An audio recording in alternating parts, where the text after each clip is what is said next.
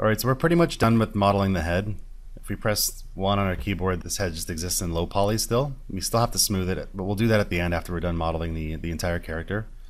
We duplicated this reference earlier so we can see the head beside our model. So I'm just going to move this down for now, because I want to see the reference behind the character. I'll do the same thing with the side view.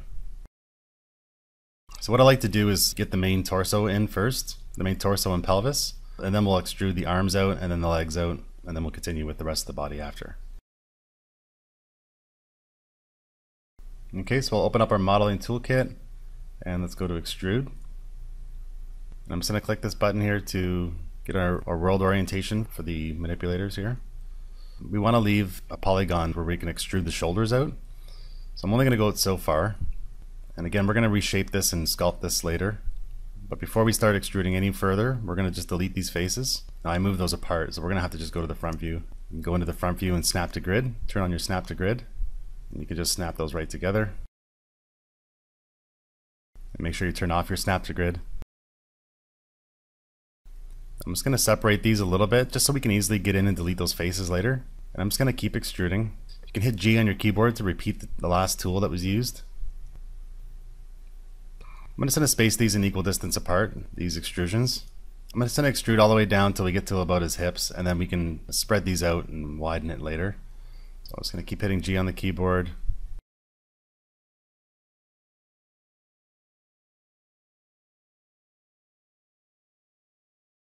Alright, so now let's go in and just delete all these faces on the inside. And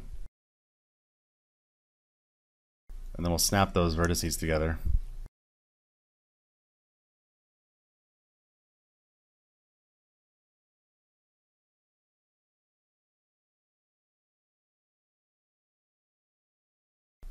Okay, so we're good now. Alright, so just like we did with the head, we're going to block in the rough shape. Continuously push and pull vertices and faces and edges to form our rough shape for the torso. And we'll do the hips as well, the torso and pelvis area. And then we'll work on the arms and legs after that. I think at this point I'm going to start using my soft selection tool. So we'll open up the soft selection, we'll turn that on. We don't want to pull our edges out because we're going to get that seam. We want to try and make sure we keep these two faces even with each other. The first thing I'm going to do is just thicken it out. Just go to a volume level where it's not pulling the front of the body too much, but it's getting the sides.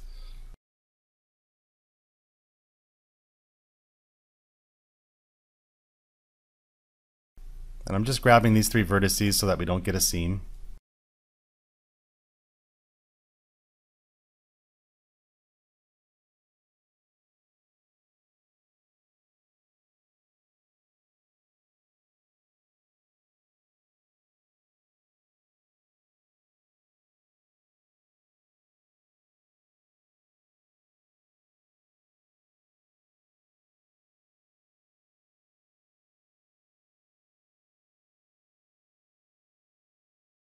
Alright, so in certain areas where the edge loops are close together like this, you might want to turn off your soft selections. You can see that it's all just going together, and I really want to smooth this area out.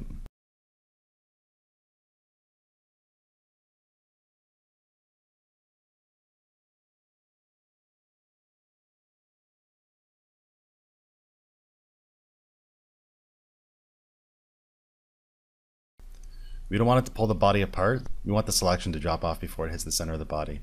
I'm going to go with something around probably 0.6, and then I'll just test it. I'll pull it and see if it's pulling the body apart. It still is pulling it apart, so we'll go to maybe 0.4. Even though it's not, doesn't appear to be pulling the body apart, it might be doing it like very, very slightly. Before we smooth the model, we're going to make sure that all of our center vertices are snapped to the grid. So that'll be a step that we do later, but for now we really just want to get the model roughed in.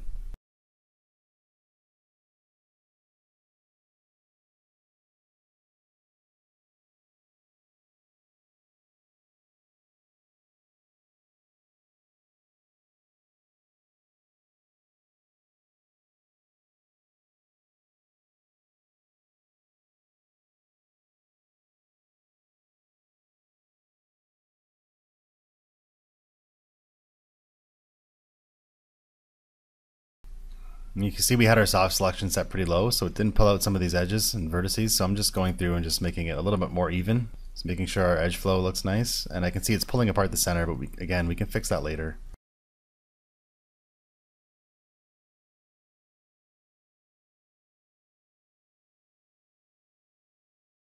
Keep your edge flow in mind. You want to make sure you have nice rounded edge loops all the way around your model.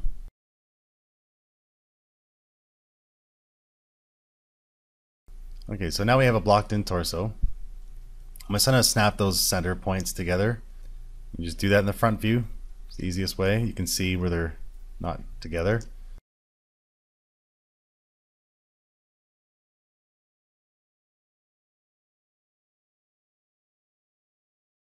I can see a couple of imperfections in the edge flow here. You won't worry about it too much right now.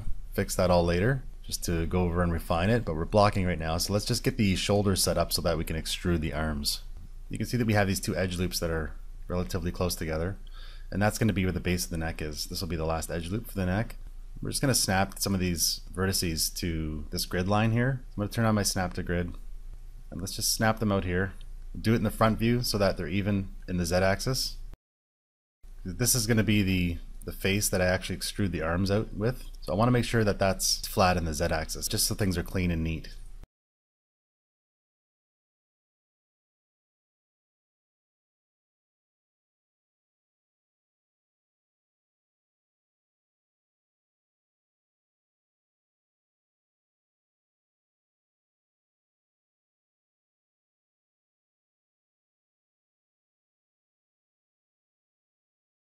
So I just want to widen out this face a little bit before I start pulling the arm out. Remember, we snapped these together in the front view in the Z-axis, so I don't want to move them this way. So let's go back to our modeling toolkit and hit extrude. And I want to pull this straight out. So we're going to hit this button here to get our world orientation for the manipulator here. And we'll start pulling that out. We'll just go it a little bit. Now, one thing really important to consider in regards to edge flow again, anywhere on the character where there's joints like the shoulder, elbow, wrist area, we want to have a lot of edge loops, so a lot of mesh in that area so that it bends nice and smooth. Some modelers like to model the arms down on a 45-degree angle, and that's just so that we can minimize the amount of collapsing we have under the armpit later when we bind the skin. But I also want to make sure that the shoulders are working well when the arms go up, so I'm going to model the arms straight out and we'll fix the armpit collapsing later.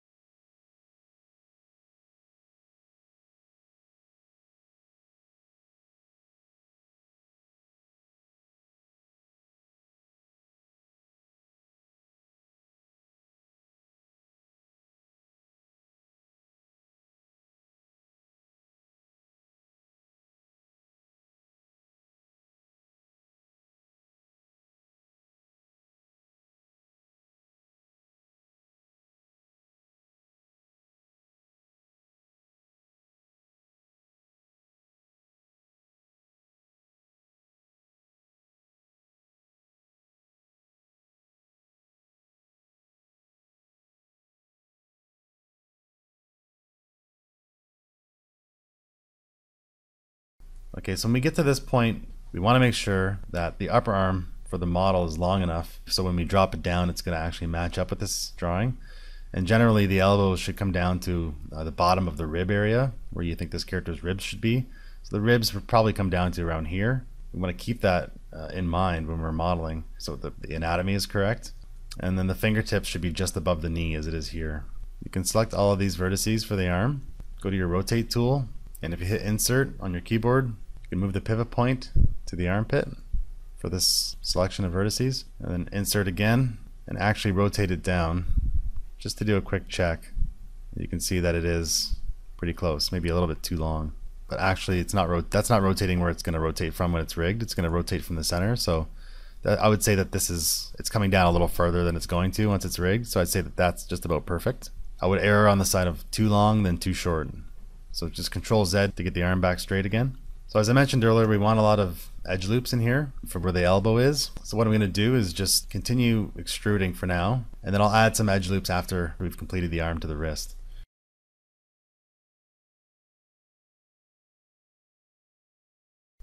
just going to click off. Again, I'm going to test that length. I want to make sure the arm is the right length.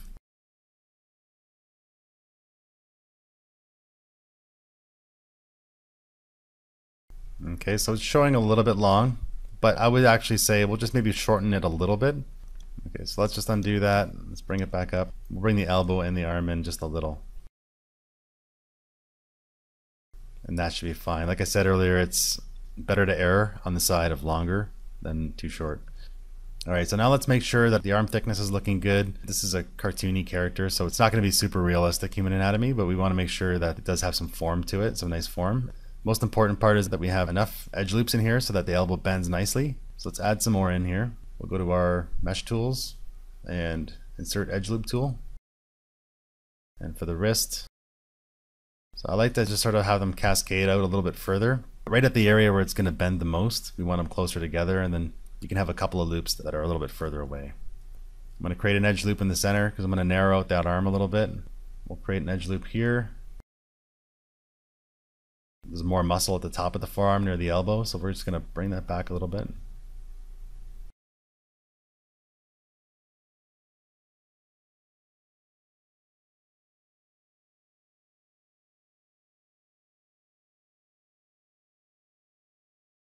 Okay, so I want to get a bit of an elbow pit. So I'm going to go to the top view.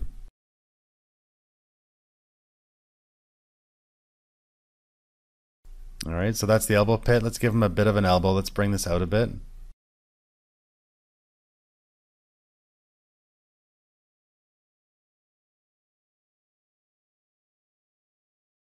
Just a matter of adding in edges, deleting edges, collapsing edges, and then moving some of the vertices around to sort of experiment and get what you need.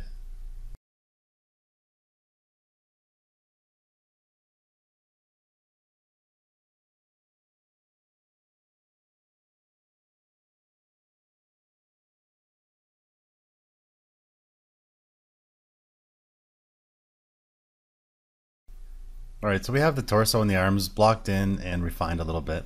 We'll go through and refine everything. We'll give everything a final refining pass for our peel, so making sure that it looks good and that it's technically sound. And we'll do that right before we smooth the model. So now we're going to start modeling the pelvis, and we're going to model the pelvis in a way that sets us up to extrude the legs out. So if you think about the way your pants crease, we want to make sure that our edge flow is similar to the way your pants crease, because that's the way your body actually bends. It's the way the top of your leg bends, and that'll set us up nicely to extrude the legs out. I want to get these faces to be completely flat, so I'm just going to select some of these edges and we'll snap them down to a grid line, and then we'll just bring them back up. So I'm going to turn on my snap to objects. I can only do one at a time. So we'll just snap these to this grid line here. I'm just going to select them in the perspective view and snap them in the front view. Now that they're all even in the Z-axis, I can grab these, just drag a box over them, turn our snap to grid off, and we'll just bring that back up. And now we can rotate it. And you can see it's breaking apart there. We're not going to worry about that just yet. And now at this point I'm just going to snap these to the center. I'm just going to grab these two, bring them down. I want to make sure that we don't have a major seam happening here. What we could do is snap the three of these vertices to the center grid in the side view, just so we know that they're all even in the x-axis, and then turn our snap to grid back off and bring them back to where they're supposed to be, somewhere around there, just to make sure we don't have a seam. We'll do the same thing for the back.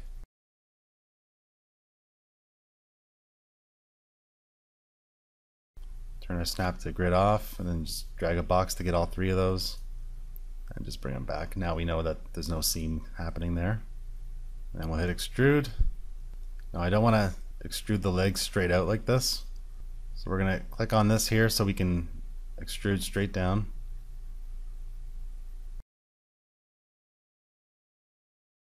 Now again, we're going to have a lot of bending in this area. The character is going to bend from the top of the leg here, so we want to have a lot of edge loops. So we don't want to extrude too far away, because we're going to extrude again, and we'll do it again. So you can see how it's very similar. These edge loops are very similar to the creases in our pants, because that's the way our legs bend.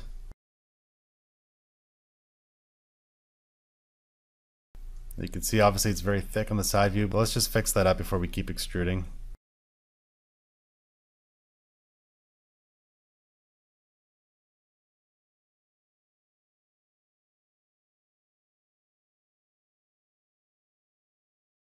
I'm just getting the 3D model to match our reference, just keeping it on model with the reference that we have, and then going through and just fixing some of the edge flow.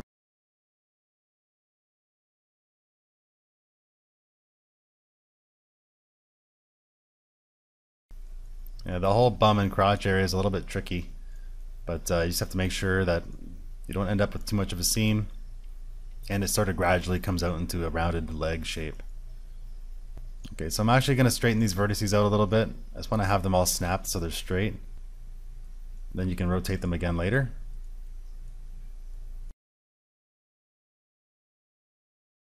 So now that they're all straightened out, we can rotate them.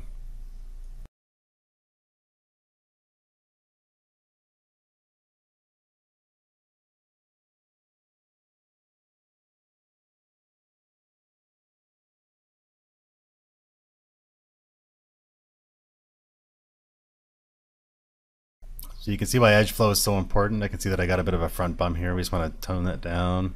And let's continue on with the knee. Now remember, we want to add a lot of edge loops here.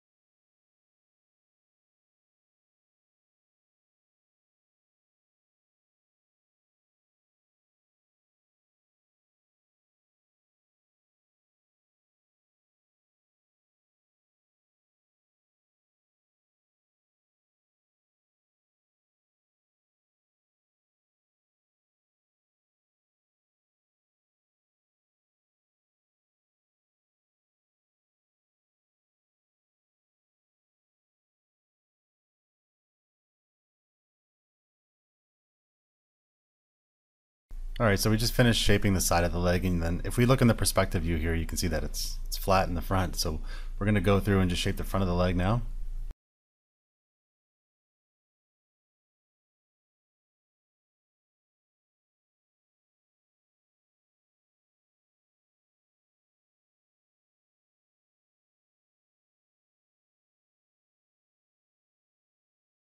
Alright, so let's go back to object mode and check this out. We'll hit 3 on the keyboard to smooth out our model.